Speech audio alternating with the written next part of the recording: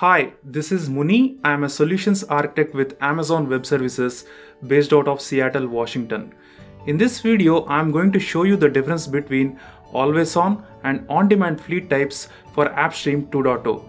When you create a fleet, you have the option to run the fleet either in always-on or on-demand type. A lot of customers ask us the difference between these two options and the advantage of choosing one over the other. So let's dive into the details of it. To help you understand the difference, I have launched both always-on and on-demand fleets running 3 streaming instances on each fleet type. For always-on fleet, as you can see, all the streaming instances are up and running. What this means is, these streaming instances are readily available for the user session. Whereas for on-demand fleet, all the streaming instances are in a standby state. Think of standby state as a hibernating state where the streaming instances are in a sleeping mode. The running instances, as you can see, have a green border around it. This is to indicate they are up and running and readily available for the user connection. Whereas the standby instances have a dotted yellow border to indicate they are not ready for the user session.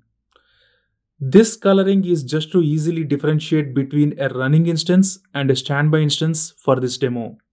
Now let's see how the connection experience varies between two users, where one user is connecting to always-on fleet and the other user is connecting to on-demand fleet. The user who has initiated connection to always-on fleet will get instant connection to the streaming session. This is because the streaming instance is already up and running and it gives an instant connection experience to the user.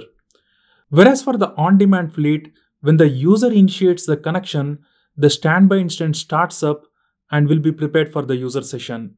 This transition from standby state to running state can take anywhere between 1 to 2 minutes. Hence, the user will have to wait for 1 to 2 minutes to get hold of the connection to the streaming instance. Once the standby instance transitions to the running state, the user can start the streaming session.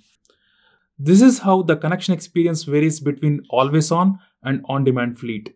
To summarize the user experience, for always-on fleet, since the streaming instances are already up and running, the user gets an instant connection experience. Whereas for on-demand fleet, the standby instances will be prepared for the session only when the user request comes in. This will result in a connection wait time of 1 to 2 minutes to start the actual session. When it comes to pricing, for always-on fleet, each running instance is charged at the regular hourly pricing based on the instance type. Whereas for on-demand fleet, since it might have both running and standby instances, the running instances are charged at the regular hourly pricing based on the instance type, whereas the standby instances are charged at a minimal fee of 2.5 cents per hour regardless of the instance type. Now let's dive a little deeper into pricing by considering a scenario where you are running graphics design X large instance type for both always-on and on-demand fleets. Since these fleets are running graphics design X large instance type, each streaming instance will cost 50 cents per hour when it's running, and both the fleets are running 4 streaming instances on each. With this instance type, the running instances are billed at 50 cents per hour, whereas the standby instances are billed at 2.5 cents per hour regardless of instance type. When the user request comes in, for always-on fleet, as you can see, there is no change in pricing as the running instances are billed regardless of the user connections. So the total cost for always-on fleet will be the total cost of running 4 instances, which is $2 per hour. Whereas for on-demand fleet, without any user connections, all the instances are billed at 2.5 cents per hour. When the user initiates connection, the connection takes between 1 to 2 minutes, and during this time, the instance transitions from standby state to running state. Once the instance is up and running, this is where 2 events happen.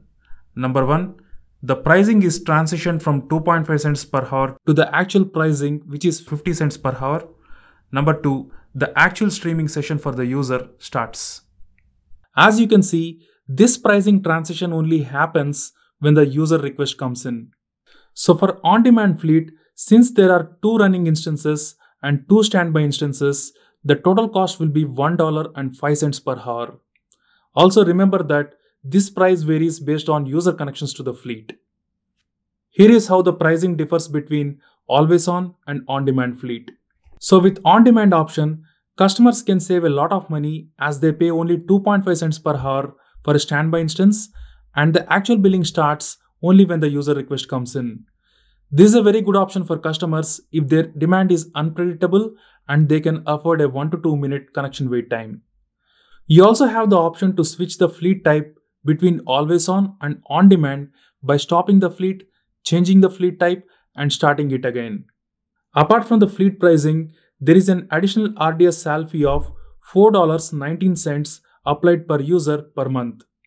For education-based customers, this price could be discounted to 44 cents. If you have existing CAL licenses, you can bring them to get this fee waived.